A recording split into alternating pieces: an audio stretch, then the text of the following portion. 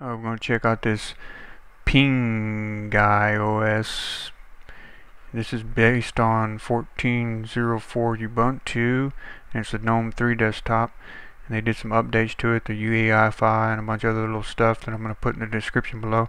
But let's just have a look at it. I never downloaded and checked this one out. I got it running on VirtualBox, and it booted right up. Didn't have to install it or nothing. Fired right up. You see there's the installer. And then I guess it's the Ubiquity. Look at that pretty cool little icon there.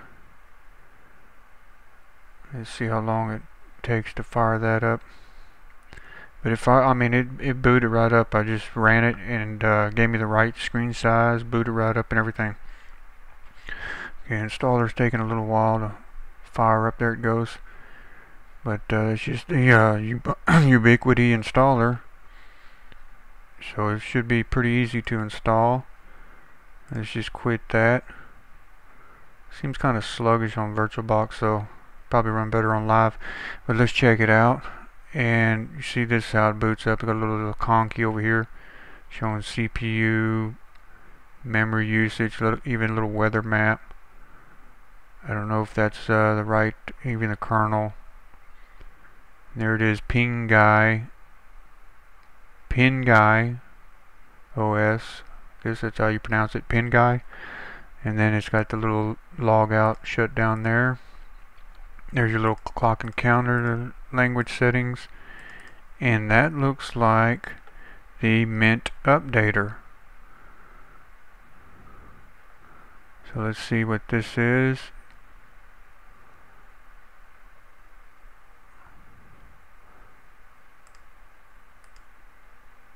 Searching for packages. And then it has this little docky down here. It's pretty neat. And that's the docky. First I thought it was the plank. But when it started moving like that, I don't think plank moves like that. This is called docky. And you go here to about docky 2.2.1.1. So that's a pretty cool little dock. And there's the updater. About is the Mint updater. So that's pretty cool. And then over here has menu. Nice little menu. And then screen lock and all that stuff over here. Preferences. This it's a heavy download. It was almost 3 gigabyte, 2.8 gigabyte download. So it might have some software on it. Let's just go through the graphics here. Ebook viewer, image viewer, LibreOffice Draw, LRF viewer. There's Penta, rapid photo downloader, Shotwell, and Simple Scan. And under internet, you notice that the mouse cursor is backwards or pointing the other direction. I noticed that, and I was thinking it was I don't know, it was just weird, confusing me. Anyway, under internet, Deluge, Dropbox, Empathy, Firefox. There's that Oracle, Java, and Rimina. What is that? Connect to remote desktop, Skype, Steam, TeamViewer, Thunderbird, XChat. Then under Office, it looks like it's a full LibreOffice with a little Calibri, library management, ebooks, and all that stuff. Then under other, it's got a conky. I guess that's that conky there. Personal file sharing, Plex home theater, Plex media manager. I'm sorry. And then under science, LibreOffice math, sound and video, and some kind of little transcoder, Brazero, Clementine, DVD. I guess it's some kind of DVD thing. File bot, GTK pod. Handbrake, OpenShot, Spoofy, videos, and VLC player, Sundry, deconfig editor, main, menu, system settings. Is going to be all the system settings. And then that's more system tools. Bleach it, boot repair, disk, git, the gdep package installer, gparted, logins, and system tweaks and all that, the Ubuntu Software Center, UNet booting, terminals and all that. And then universal access, got the onboard utilities, archive, calculator, character map, disks, document viewers. There's the system monitor. Let's see what it's using. It's already using 1 gigabyte on VirtualBox. And there's all the processes. And utilities, terminal, the tweak tool, and then it's even got wine installed, configure, and uninstall wine. Okay, pretty cool. And then there's favorite, web, recent. Pretty cool little menu there. And let's have a look at the preferences. I guess this is just panel settings. Let's see, panel OS. Okay, this is pretty cool. Panel O, that's on screen display. Multimedia player indications, GNOME or GNU menu, app indicator support, cover flow. So that's pretty cool. Window list and all those settings there. And let's see, system tools or system settings. Let's see, where do I get to the control? Is this the control panel? That's the tweak tool. This little dock has got the terminal, the tweak tool, package, Synaptics package, Clementine, XChat, Firefox, and all that. So let's see where system tools, the system settings. Let's go to the system settings. Seems kind of sluggish, and I don't know if that's because it's running on VirtualBox. But there's background, pretty clean looking icon set there, not bad at all. There's backgrounds. Let's have a look at the background since we're here. It's got some Debian ones, so it's only got 3. It's got that green one there. Okay, well, let me grab that. It's got that Debian one, and then this one here. And let's go back to all settings, brightness and lock, online setting. There's the Ubuntu tweak.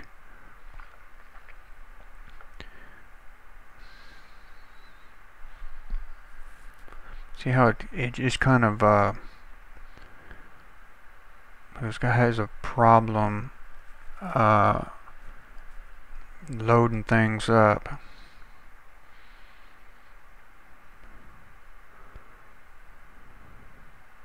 And it could be either VirtualBox or, you know, it'd probably run a little quicker on a live system.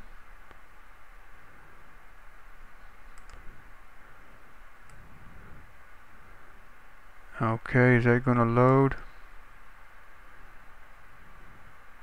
Says loading.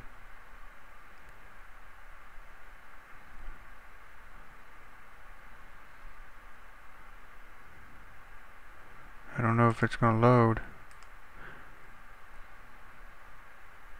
Might have to kill that out. See, it's running hot. It's just okay,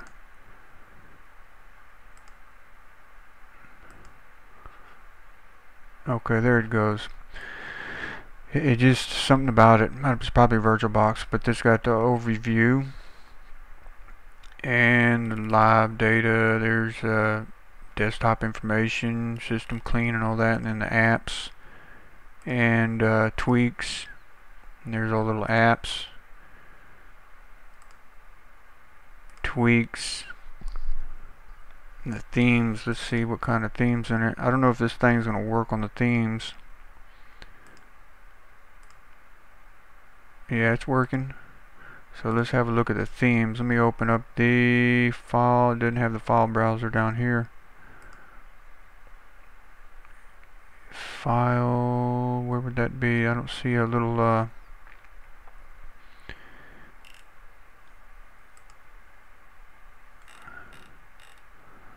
I don't see the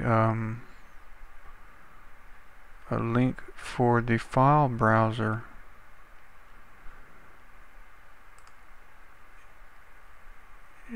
internet. Where would the file browser be? System.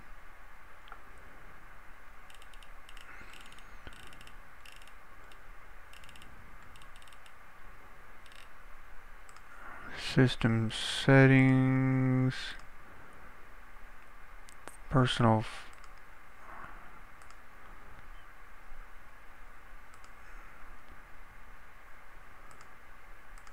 Accessories. Where would the file? There it is. Okay, let's open up the file browser.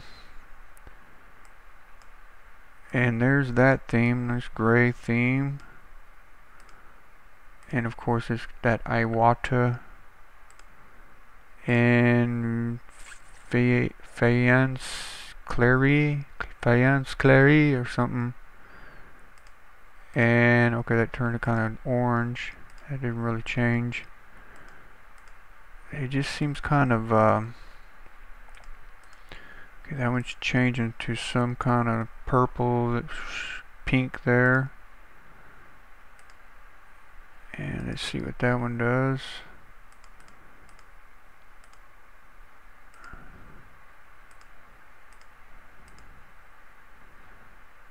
And then it's got these icon themes. So you just can't seem like it doesn't, you know, switch real quick. And again, that could be VirtualBox. But I got this running on the same level, you know, as many processors and everything as I do all the distros I run on VirtualBox. So it's got a good selection of icons. And let's just keep it on the default. What was the default? No, I didn't like those. Cursor themes. White, red glass. Let's see if it changes the cursor. No. And then window themes.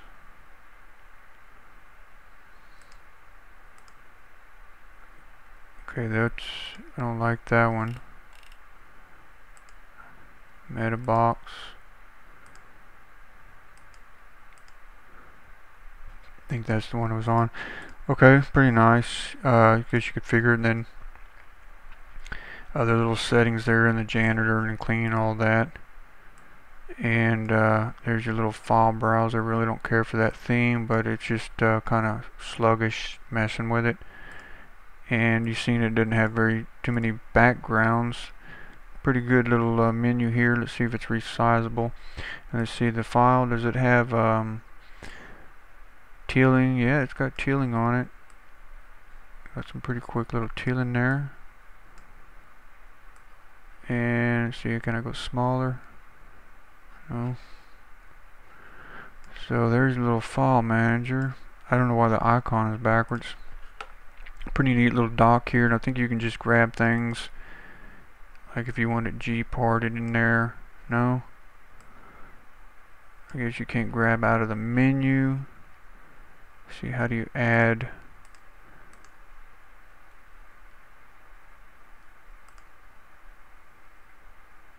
Docklets. I guess you could drag them from here, or let's see, Gmail, weather, workspace switcher.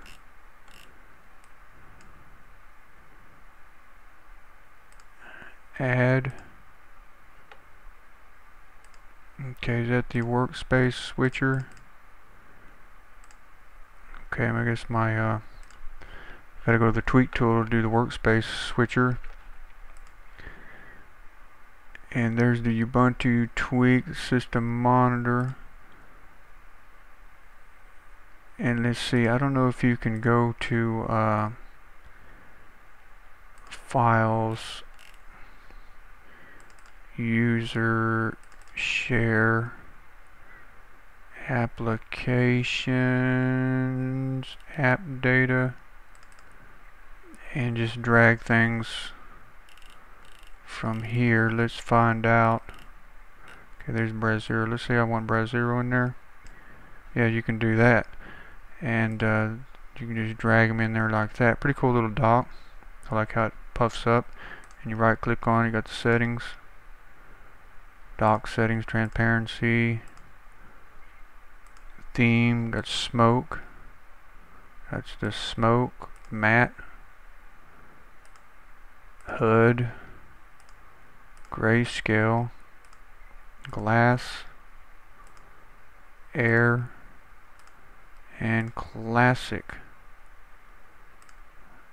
That's classic. Transparent. Look pretty good. And it's a pretty cool little dock. And there's your little DVD burner thing. Pretty cool little system here. And they said it's a UEFI, got better support for UEFI, and bunch of little updates here and there, and I'll put all that in the description. And a good selection of software. It is a heavy download, you know, for the software that it has on it. It seems like it's a pretty heavy download, almost 3 GB. And if you look at the software, it really doesn't have, I mean, it's got a lot of software on it, but I don't see where it shouldn't get no more than 2 GB, because it's got as much software on it as you know, some of these other distros that are, you know, about 2 GB or less. Thunderbird, Mail, Play on Linux, and this home theater thing. Let's check that out. Plex. Welcome Plex, or experience determines some audio settings. Okay, it won't capture my mouse. So, I'm at a loss here.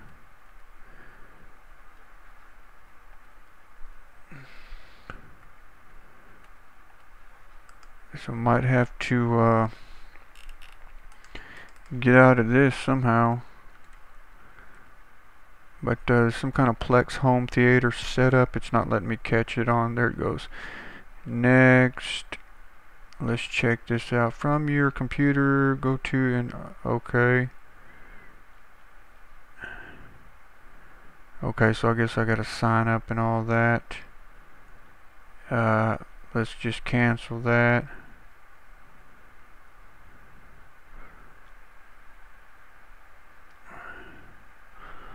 So that's some kind of, let's see, search channels. Channels, search. Okay, why is it going back? It just a bunch of different preferences, sleep, shutdown, channel category, featured. Okay, let's just go to featured. Apple Movies, BBC iPlayer, PBS, Revision 3, SoundCloud, trailers. I don't know which good one is. Let's just see what this one. Oh, you gotta install it. So how do I go back?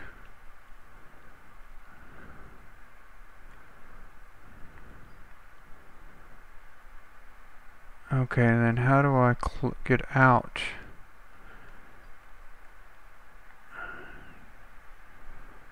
Okay, so let me quit. So that's some kind of little TV thing there. Pretty cool. And got a lot more. That's probably what's taking all that space, is that thing. That's why the download is so big.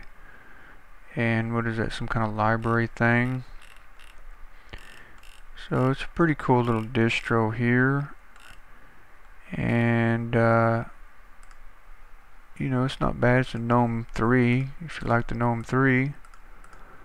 It's got the Mint updater, so that's plus. And good selection of software. And nice themes and tweaks and all that. And it's got this other little tweak thing, panel settings, the layout and stuff like that. So that's pretty, the GNOME shell extension preferences. So that's a lot of settings you can go through there. So it's a pretty cool little distro. Just wanted to download it and check it out, and I like it. It's not bad, worth checking out, but it's a heavy download, almost 3 GB, and it is based on Ubuntu 14.04, so that's a plus. And there's a big menu now. How did the menu get so big? I don't know what I did to get the menu that big, but that ain't bad. I can see it better. How did I resize that? Something I did in here. It might have been something I flipped in there or something. I don't know. But okay, I guess I'm gonna wrap this up here. But this is the Pinguy OS, and it's not bad. It's worth checking out. There you can right click on desktop. It's just kind of sluggish, and I'm thinking that's just VirtualBox. There's all your settings, power and everything. There's the sound. It's pretty neat. Mouse settings. Let's see. The let's go. Where's the? I'm gonna see if this mouse. There's no right primary. Speed, mouse, and touchpad. What am I doing? It needs to be pointing the other way. It's just kind of awkward when you're looking at it and trying to get around with it. But that's probably somewhere in the tweak. Okay, I'm going to wrap this up here, but this is the Pinguy OS. I just want to download and check it out. Pretty cool. Not bad. A little docky there. A lot of software. And it's a GNOME based on Ubuntu 14.04. All right.